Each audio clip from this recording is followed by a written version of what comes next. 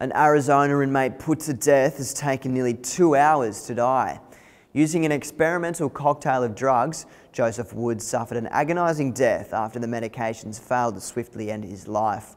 Woods attorney Dale Bike said in a statement the convicted double murderer gasped and struggled to breathe for more than an hour and a half. Bike filed an emergency appeal to multiple federal courts to have the execution stopped to administer life-saving treatment, however, was unanimously rejected. The case joins a number of other botched executions and is the third this year after lethal injections in Ohio and Oklahoma both led to prolonged deaths.